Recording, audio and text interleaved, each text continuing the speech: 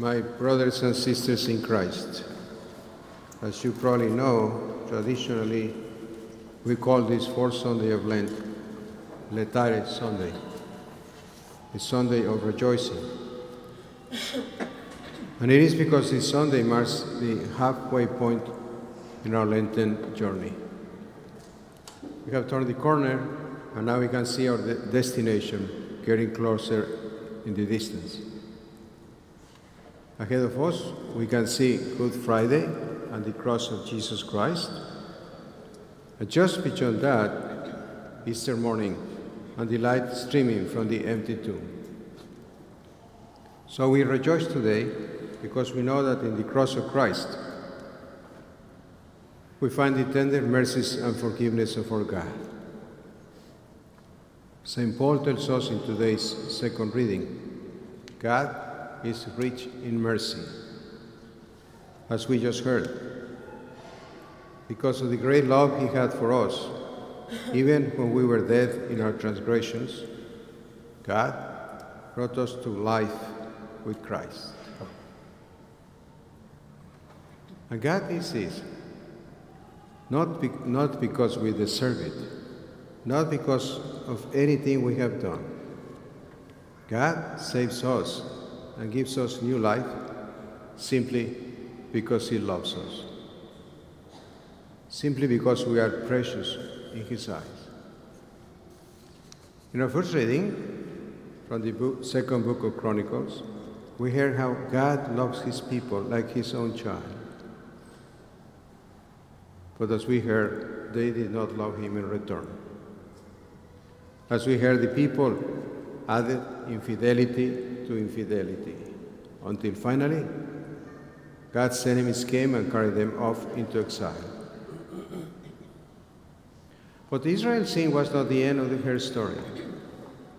In his compassion, God sent them free from their captivity, and he called them home to rebuild their temple, to live with him in love and faithfulness. So, my brothers and sisters, this story of Israel is the story of our lives. God did not leave Israel in exile, and he does not leave us in captivity to our sins and transgressions. Sin will never get the last word, not in our lives and not in history. And I was thinking how the whole meaning of a religion is summed up in the words that we hear in the gospel today. For God so loved the world that he gave his only Son, that everyone who believes in him might not perish, but might have eternal life. In these beautiful words, we hear God's plan for our lives. God created us out of love. And that's why he sent his only Son into this world, out of love for each one of us. Love is why he gave his life for us on the cross. That's how much he loves us. And there is no greater love than to lay down our life for one another. This is the beautiful plan of love. Each of us can say, as St. Paul used to say, Jesus loved me and gave himself for me. So, my dear brothers and sisters, Jesus is waiting for us now to give our lives to him, to love him as he hath loved us. He's waiting for us to respond to his love with all our hearts, with all our strength. So today, in this beautiful Laetare Sunday, let us ask for that grace today. Let us ask for the grace to keep going, to work hard during these final weeks of Lent. Let us try to get rid of anything in our lives that stands in our way, anything in our lives that keeps us from giving our lives totally to God, as he gave his only Son for us.